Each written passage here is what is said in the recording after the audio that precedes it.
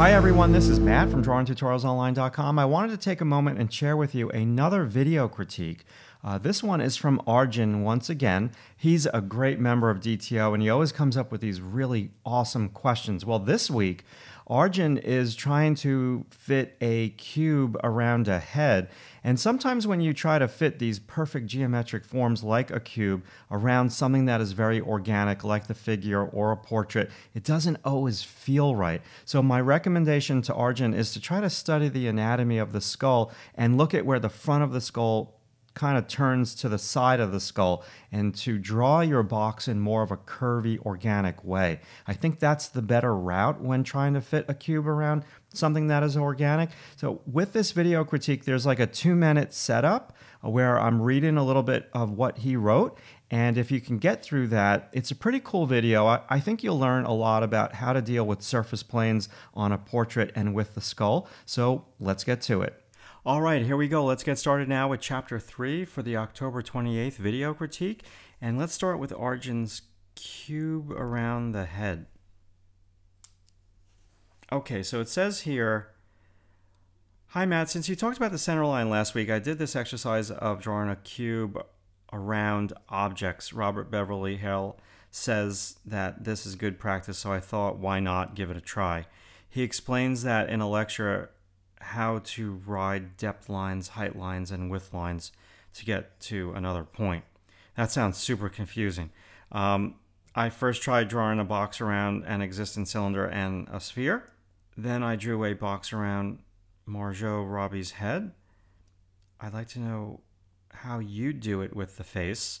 I'd also like to know if this process can be reduced to something quicker. Okay, so what I've found, Arjun, that this is really, it is good practice and it's a great exercise. And every artist should do this because it just helps you to understand things so much more. But what I've really discovered over the last couple of years, especially with my teaching, comes from when I do the form class with my students. In the past, I used to make the students draw the model in all cylinders, and then I had them draw the model in all boxes.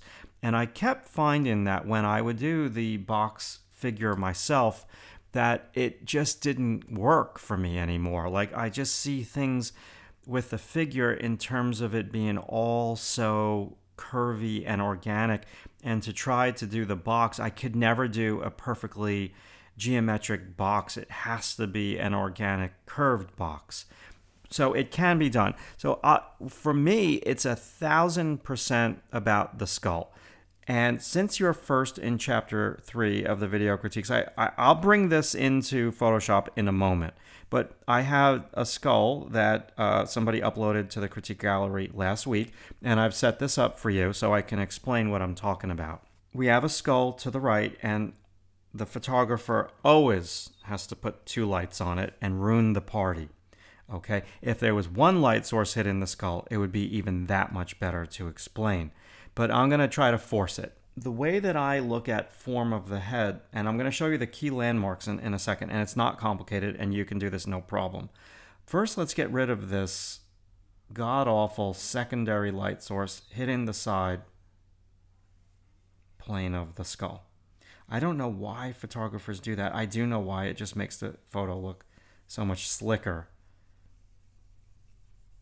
But let's just kind of do something like that.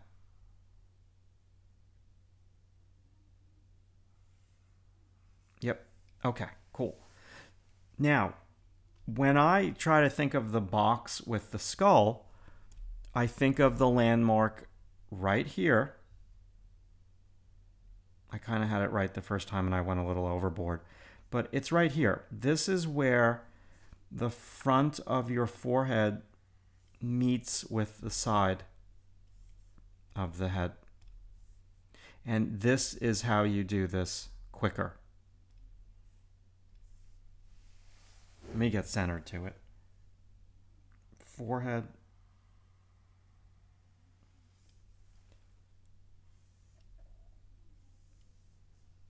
One could argue that it's a little bit more like that.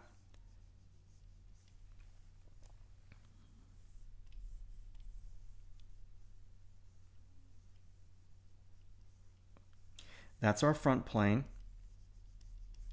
That's our side plane. Now we come down to the cheekbone, and from the cheekbone to the chin, that for me is the front plane of the head in terms of a box. Now this would be the side plane.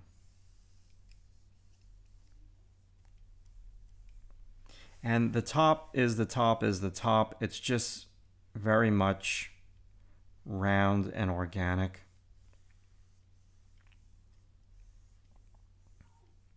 So that would be our round top plane, okay? So the landmark that you've got to very much focus on is right here. It's technically, it could even be like a little bit more to the right there, right here, the cheekbone. I'm not being 100% perfect with this. I can sit here and analyze it for 10 minutes and really make it perfect, but I'm trying to do this on the quick for you. That's the most important thing. Now, the ideal situation that you will not find on the internet is where the surface plane shifts from the side to the front. That's where the whole side of this box should be the shadow side when we talk about form light. And then this, in an ideal world, should be our lightest light. Okay, front plane light, front plane light, front plane light, front plane light, and side plane shadow. But that's how I see the box. And when we do this very quickly over here, if I can get the right size brush. So I like to think about the head as a shape like that. Now that's a little more of a profile. Now I find the temple, eye socket, cheekbone. That's the quick way. Now that's not the same view. That's more tilted, more angled, I should say. So what I've just created, so these are our perspective lines.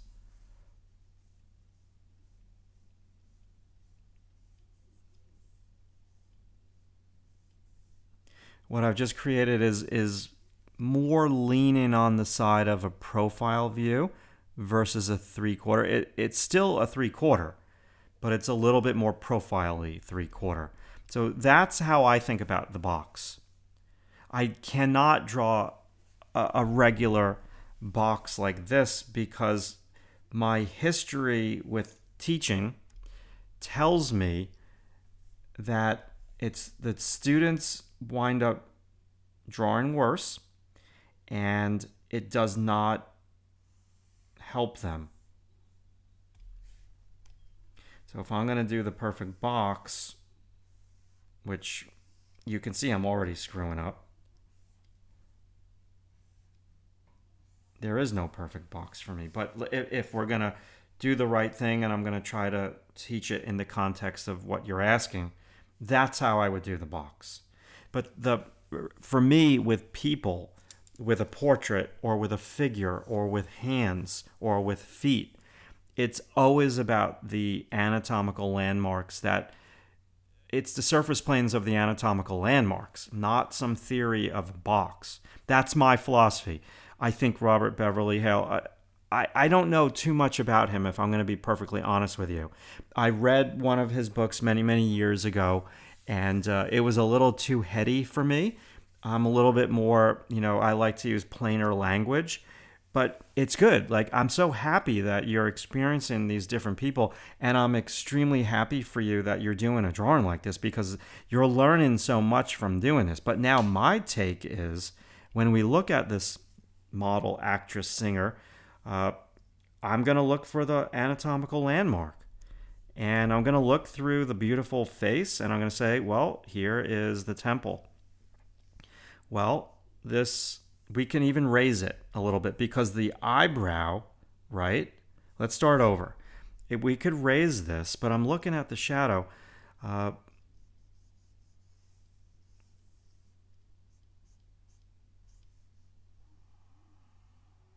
I'm using clues of this shading on her face.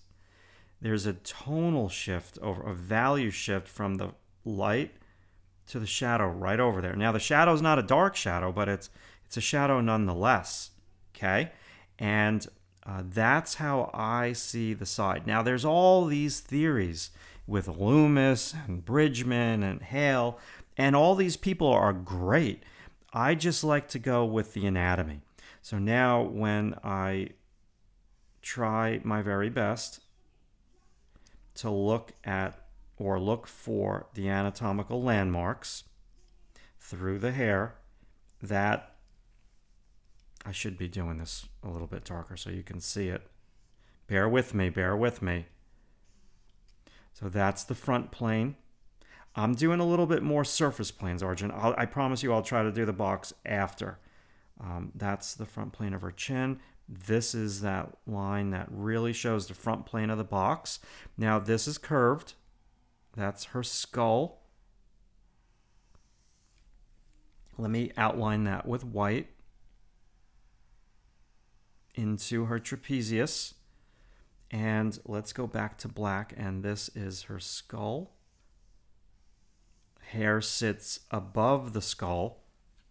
Let me use white because I know that's very difficult to see right now.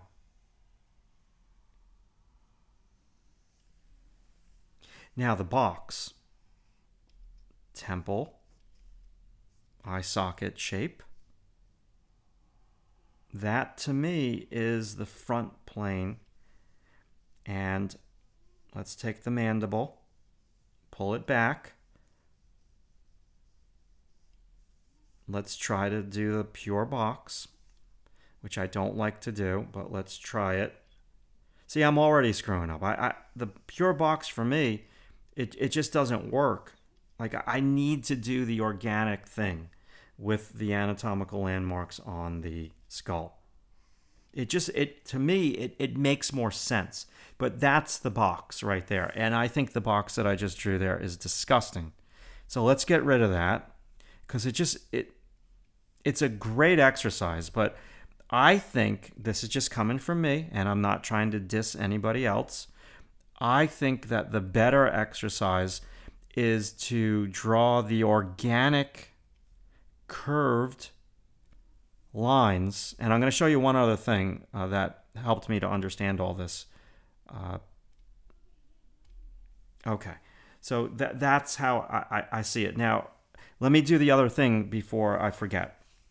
So let's just create a little dark space over here so we can draw on that dark space so we can make it a little bit more simple for you to see. Sometimes when we draw the body, let's just do a very, very quick, where are we? Torso peanut. Hopefully you can see this.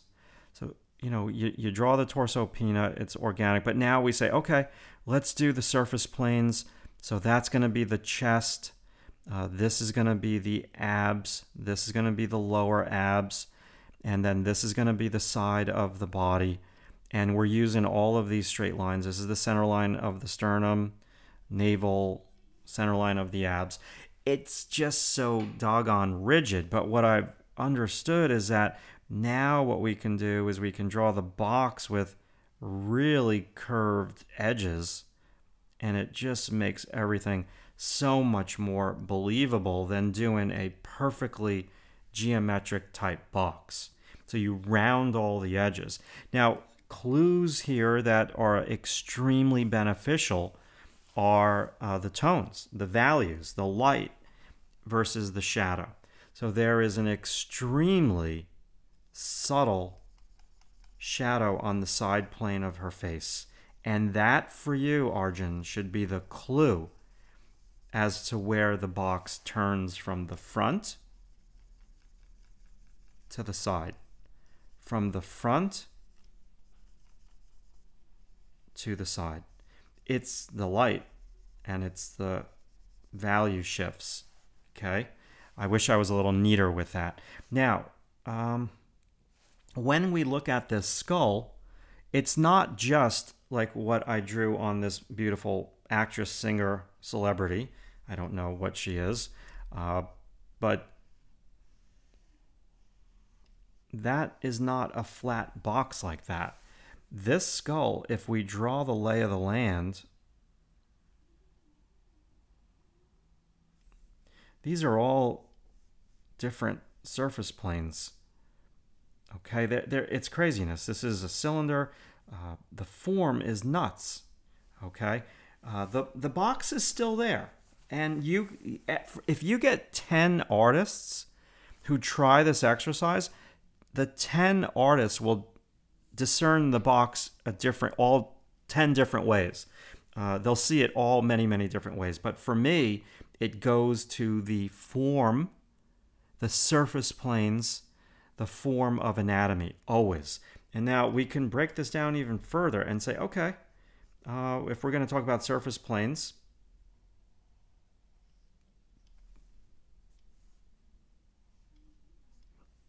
and again, I'm doing the surface planes because of the light and shade. So I'm following the light and shadow, and that is the light and shadow, and the anatomy is dictating to me where that box is. Make sense? Let's get you drawing because you did such a very beautiful job. Let's bring it into Photoshop. Let's enlarge it.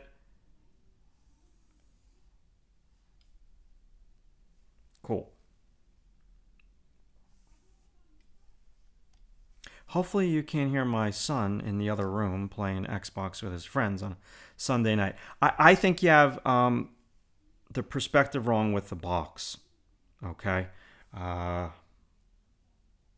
Slightly. The corner of her head, Arjun. The corner of her head. Let me make this a little bit bigger. Is at the temple. This is where I see the corner of her head if we're going to do a pure box.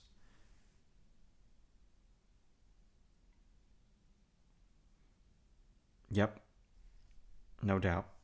But I don't see it that way. It doesn't compute to me. But I love what you're doing here. This is just magnificent. Now, the cylinder within a box, I kind of like to do them. I like to have my box. Now watch, I'm going to not do this correctly. I like to have the box kind of touching a little bit more the edge of the cylinder. And that disc, the ellipse, I remember doing this like in 9th grade. I saved them and I found them in my basement. I have all these old mechanical drawings that I did with a ruler with all these mathematical equations in 9th grade with Mr. Mahler, and we had to do it with all these drafting tools from like the 60s and stuff. And we had to draw these like perfect ellipses, and the ellipses are inside of like the actual box, the square. And so having the ellipse has to kind of touch the edge of the box. The ellipse should not be within the box. Like if I take the very top of your box, the ellipse has to fit in there. Okay, and then it just becomes much more tangible that way, and you're using the laws of perspective. Maybe one day I'll find those drawings. They're in my closet with a gazillion other pieces of art, and maybe I'll show them. But it's old school, but I love that stuff, and I did it in 9th grade, and it really relates to all of this. Listen, I love what you're doing. I'm going to put this critique to a close. I think what you're doing is amazing. It's the anatomy. You're better off drawing the skull. If you don't want to render it, just draw it very loosely and use the anatomical landmark of the skull. And the anatomical landmark is this and this. That's where the head turns from the front to the side. Okay? All right, awesome. Let's see, who's next? Thank you so much for watching that. I really appreciate it. If you have any follow-up questions to that, just leave them in the comments below. Also, finally, this Friday, I am filming some new sketchbooks. I think I'm filming 3 of them this Friday. I have a great class this year. I think you're going to really enjoy checking out their sketchbooks. I should post a new sketchbook video next week. I'm excited for it, and I'm excited for you to check out some of these students' sketchbooks. So thanks for watching, and I'll talk to you soon.